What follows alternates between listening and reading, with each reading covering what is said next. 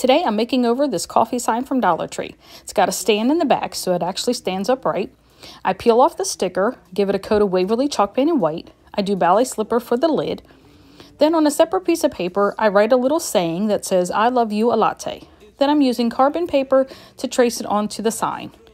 Then I grab my acrylic paint markers to start creating what's going to look like a sleeve on a hot cup of coffee.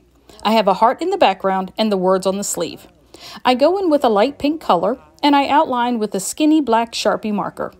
I didn't really like the color coordination, so then I went in with a light purple.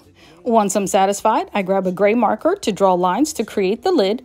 I use white to give some light reflection and then black to do some shading in the corner to give it some more dimension so it looks like an actual cup of coffee. And here's how my sign turned out. I love it. It's adorable. I hope you enjoyed this video. Don't forget to subscribe and hit that like button.